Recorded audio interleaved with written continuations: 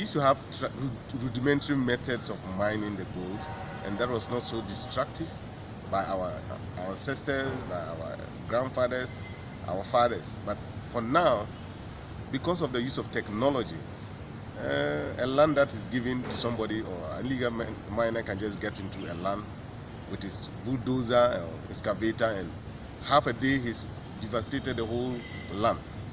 It's not only in the land degradation, there is air pollution because they use mercury to amalgamate the ore to get their gold as a smelter. They also have what we call air pollution in terms of that.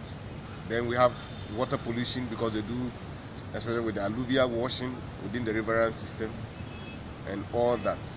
Then the other thing is the food insecurity, because large tracts of arable land for food is used for mining instead of for agriculture.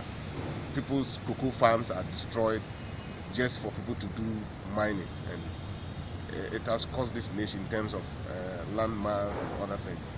But with the use of satellite imagery now, we are trying to look at some of those areas and see how we can be able to repair them or rehabilitate them.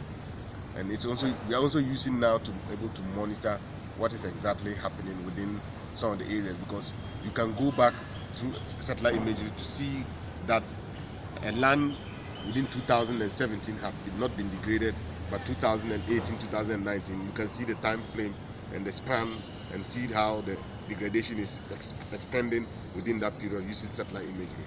So I think it will help us to be able to do a lot of work in terms of monitoring, in terms of overseeing some of these illegal activities.